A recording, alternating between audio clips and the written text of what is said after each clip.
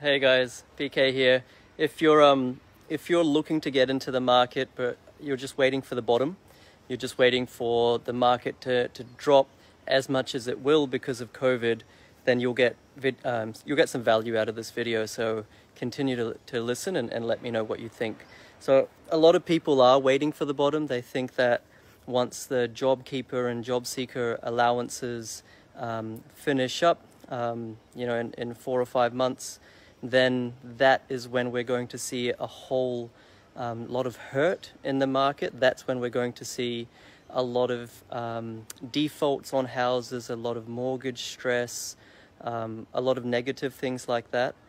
So if you're still on the sidelines, if you're still thinking, let me time the market exactly so that I don't buy now and then experience a 5% property reduction, then just take into consideration some of these things that I'll speak about over the next couple of minutes.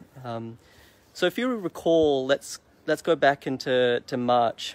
How many of you that are still on the sidelines, how many did you think that sitting here in June the market would be where it's at? Or did you think that the market would have already dropped 10% or 15% or 20%?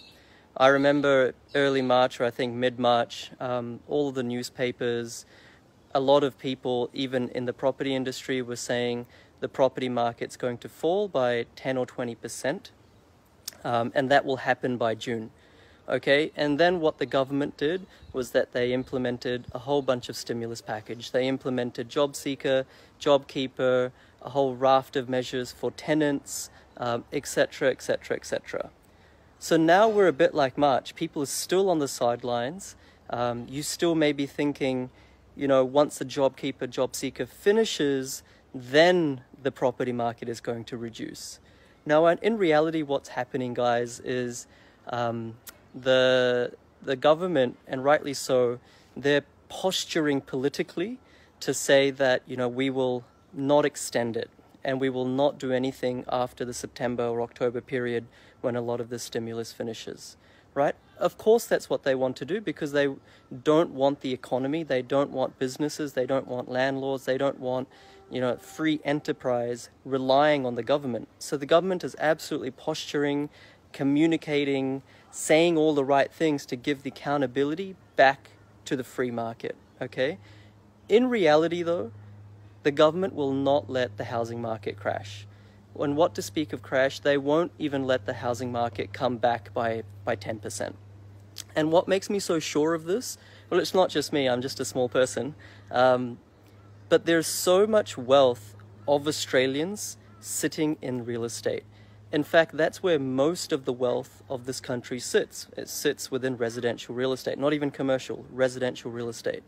And so if the housing market, let's say, goes back 10%, that means all of the wealth of Australia, the biggest asset sector, all of the wealth of Australians has gone back 10%. That will have cataclysmic effects on the economy, and that is not something that this government or any other government will entertain. So right now, of course, they're saying they're not going to extend job seeker, job keeper, they're not going to do more stimulus, etc., etc. That's all the right political posturing, but when it comes time, they will not let the market go backwards, okay? So that's one thing to take heart of. So if you're waiting on the sidelines, if you're waiting for a correction, you're going to be waiting a long time, and that's what people have been waiting for years and years and years and years, while other people have been, in an educated way, not just willy-nilly, in an educated way, getting on the bandwagon and making a lot of money for themselves and their families so that they can do the things that they really want to do, okay? Getting freedom. Now, I just want to say one more thing, and that is that, once it comes to September, October, it's not like the market's going to rebound, okay? That's not what I'm saying either. What I am saying is that the entire market post-September, October is not going to see a correction, okay? And you might be saying, hey, look, PK, we've already seen a correction. Well, that's not the case, okay? Yes, in CBD unit markets, in Brisbane, in Melbourne, in Sydney, and other places around Australia, where there's more stock, there's more exposure to those that have lost their employment, retail sector workers, hospitality workers, etc. Those areas have seen a lot of pain, okay? So the vacancy rates in Brisbane CBD, they're above 12% right now. So you wouldn't want to be buying, or I should say you wouldn't want to be holding a property if you already had one there right now. You know, you'd be feeling a lot of pain. But in very strong markets, within markets, it's a great time to buy right now. So whilst a lot of people have been saying, you know, let's say for the last 2 years that Brisbane has been flat, in fact, it's gone back 0.2%. The previous year, last year, it went back about 2%. So a lot of people have been saying, well, Brisbane's nothing's really happening in Brisbane.